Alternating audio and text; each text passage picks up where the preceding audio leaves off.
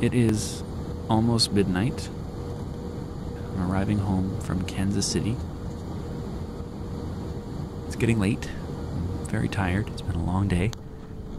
And the one thing I can't get out of my head is how much I want to edit this video right away.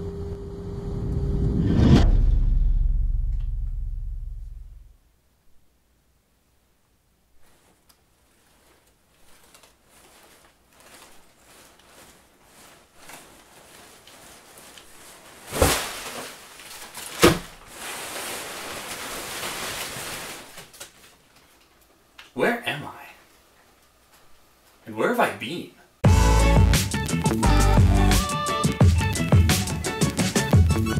Starting off with a bit of a confession, this is the third time I've shot this video, so you get the short, lazy version. I went to Worldcon, and I had a lot of fun. I picked up some merchandise, I bought some books, I met some booktubers, and then I came home. But the great thing, and the main reason I had for attending Worldcon, was to meet booktubers. So that's what I did. I met booktubers, and let me tell you something. When we get together, we party. Hard. So hard. I got to meet Chris from CRISPR's Book Nook, Rachel from MidAmeriConII, Chelsea from The Reading Outlaw, Denise Harwood from Denise Harwood, and Bree, Stories for the Shelf. Oh my gosh, you were unforgettable, Bree. Unforgettable. Obviously, I am in a new location, and that is because we moved. My bookshelf went down in June so that we could sell the house. I was without a shooting location to make videos. Not having a bookish location behind you it's really hard to get into the spirit of shooting and of booktube. It's so bizarre. It's safe to say that I lost my way, and now that I have a room again where I can shoot, bookish goodness is returning. The area behind me will soon develop into a marvelous reading room of my very own. That's it? That's all we're going to play?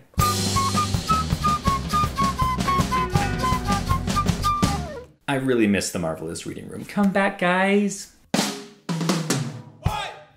So, what have I been up to? Well, we moved. I got sidetracked listening to Gallivant. Way back in days of old, there is a legend told about a hero known as Gallivant.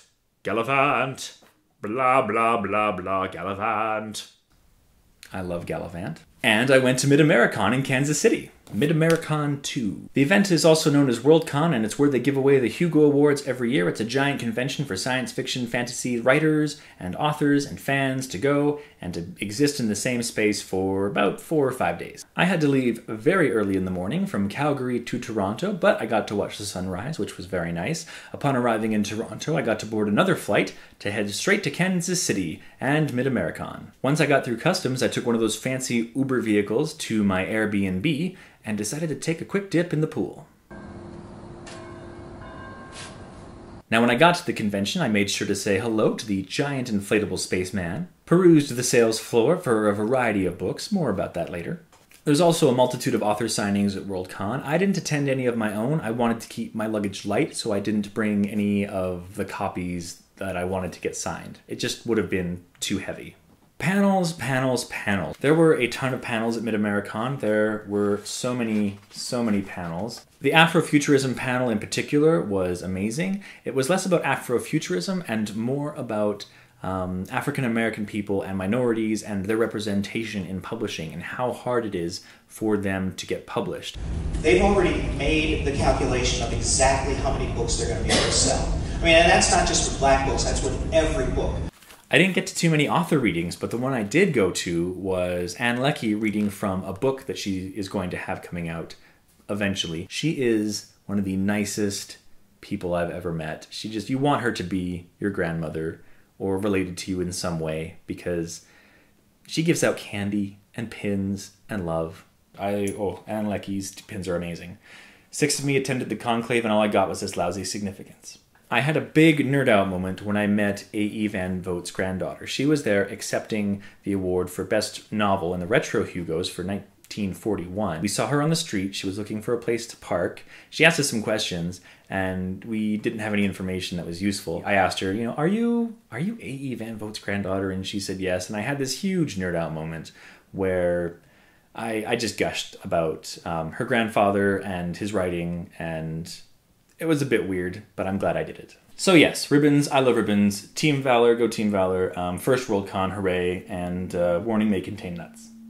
I also found it was important, in order to stay energized, to stop for a bit, read for a while, take a bit of a nap. So at the end of each day, you go back to the Airbnb, spend some time in the pool, get your pajamas on, fall asleep, wake up, head back to the convention, and do it all again for a week. Yeah, it's pretty cool. And I picked up some books. There's some books on the sales floor. I'm going to go through these very quickly because I can't do the full descriptions again. I've done it 3 times. I just can't. We have Silent Hall by N.S. Dolkart. This is a book about refugees in a fantasy world, and I thought that'd be fascinating to read about because I just thought it'd be really cool to have more of a focus on refugees and just see how that works in a fantasy setting. The Obelisk Gate by N.K. Jemisin, sequel to the Hugo Award-winning novel The Fifth Season. It explores problems with class divisions, racial tensions, and all using magical abilities to manipulate the earth, lava, mountains, tectonic plates, and geography. I'm looking forward to seeing how this book improves on just the stunning conclusion from the 5th season. Where the first book left off was one of those endings that leaves you with a ton of questions and a ton of really juicy stuff that I just need to get into this one really, really soon because there's a fair bit going on. So you just read the 5th season. Hugo Award-winning novel. Congratulations, N.K. Jemisin. There was also a table with free books, and here are some of the free books. Again, this will be brief. Some of these books are already out, like Red Rising by Pierce Brown. This is basically the Hunger Games on Mars. That's the gist I'm getting from it. At the back it says, post your review online, Goodreads, or library thing. Let's just fix that for a second.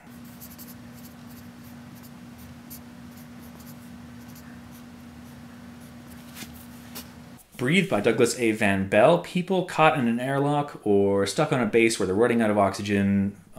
Basically, 5 people have to die if anyone else is going to live. I started reading this. I hated it. They were giving these things away like hotcakes at Worldcon. I'm kind of surprised they weren't able to pave the entire road system of Kansas City with these things. That's how many copies there were. Cracked it open, read a few bits about the main characters, and was like, this is not how people behave. No. Sleeping Giants by Sylvain Nouvelle. A girl falls down a hole, finds a giant hand, turns out it's a robot, giant robots, and aliens or something. Giant robots somehow. Clash of Eagles by Alan Small, where the Roman legions of Rome meet up with the Native Americans of America. Or, well, actually, it wouldn't be called America, would it? It basically says North America on the back, but there's no Amerigo whatever. Irregular Verbs and Other Stories by Matthew Johnson. This is a short story collection which looks to live more in the horror genre. I thought the cover art was cool, and since it was free, it was like, yeah, I'll check this out. And lastly, Behind the Throne by K.B. Wagers, a science fiction novel looking to take place in a similar vein as Anne Leckie's Ancillary Justice.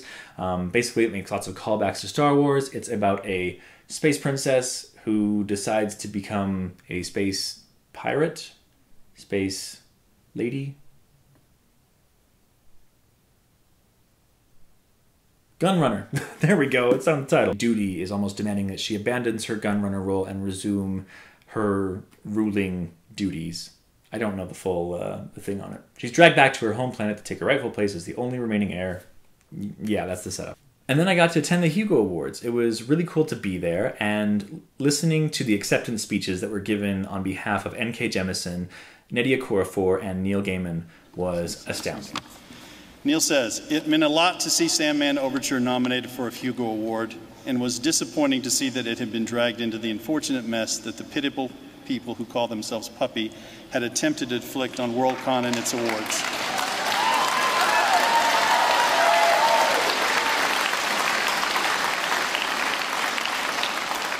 I would have withdrawn it from consideration but even that seemed like it would have been giving these sad losers too much acknowledgement. Normally, when authors have acceptance speeches that get really political, that's the point where the producers will pull the plug, go to commercial break, and cue the music.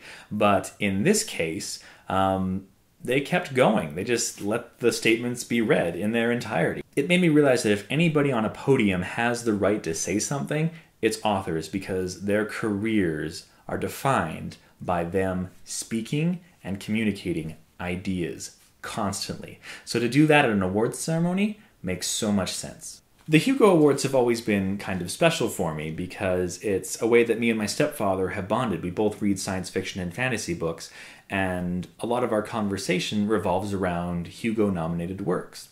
My stepfather collects Hugo-nominated books, and when I got back from Worldcon, he actually had copies of the Doomsday Book and the Yiddish Policeman's Union waiting for me. It is wonderful to be in a new home, in a new place, where I can maybe build a better space for this kind of thing. And yeah, going to be making some changes to the channel coming up soon, but I think they're good changes, and it's going to make it easier for me to get out stuff on a more consistent basis. Some things I've been wanting to do for a long time are finally happening. Ooh, I get to do the thing. I haven't done this in forever. Read now, read often, read always.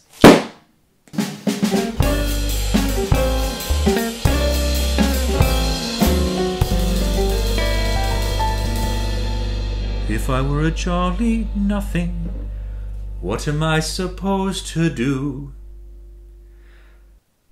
I don't have a skill, no niche to fill, no one to come home to. Don't know where to go, don't know how to fit, don't know who to even be. If I were a jolly tailor, juggler, barber, wet-nurse, cesspool worker. Okay, that's it. We're done.